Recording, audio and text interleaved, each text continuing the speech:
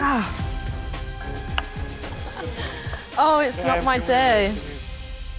Are you up against it? Yeah, I made too much potato mix and the potato mix went on the floor. So then I had to start again. And then I cut my finger.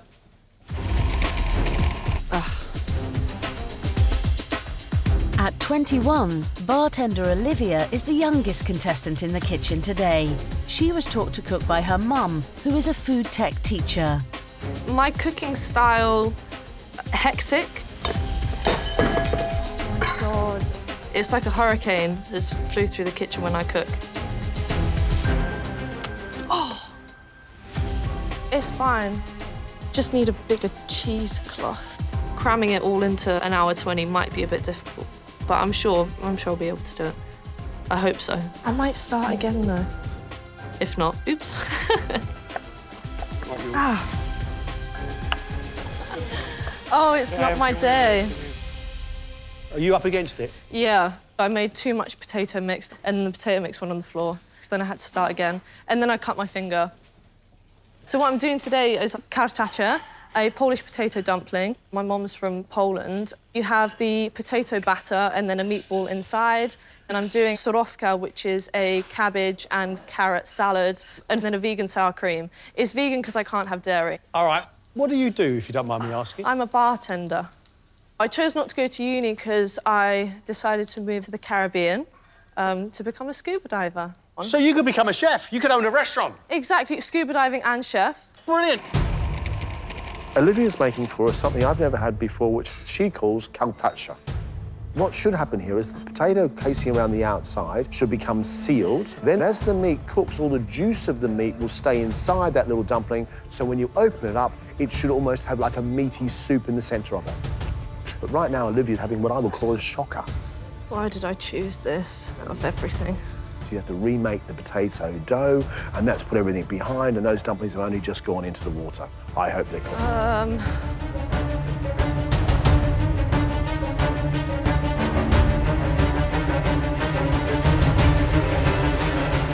Time's up. Everybody stop.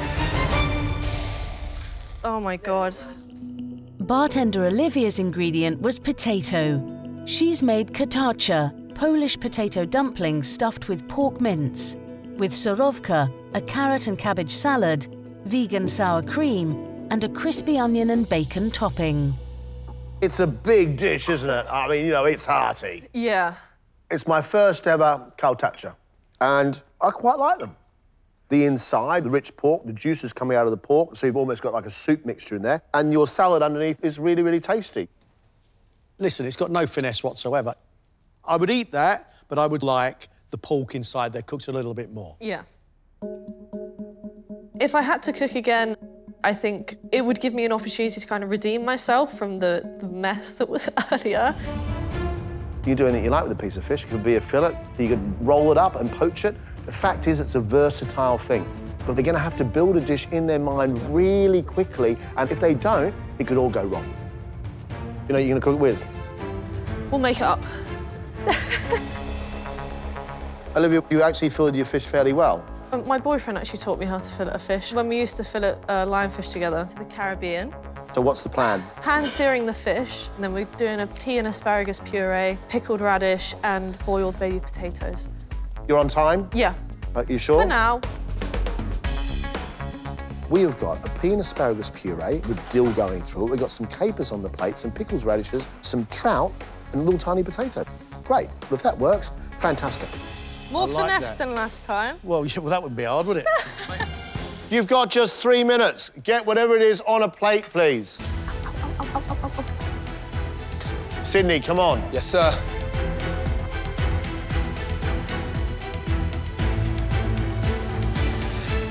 OK, time's up. That'll do me. My legs are shaking now. I feel happy it's over.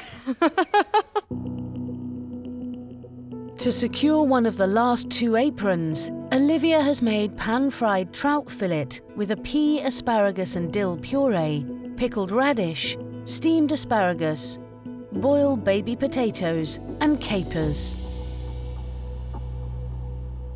You cooked the fish very, very well indeed. Your potatoes are cooked well. You pickled radishes, which is demonstrating some skill. Your nice puree around the outside. You've shown us a completely different side to you that you did in the first round. I've actually got no complaint about it at all. You've done good presentation, nice flavours. I mean, it's kind of what we wanted, Olivia.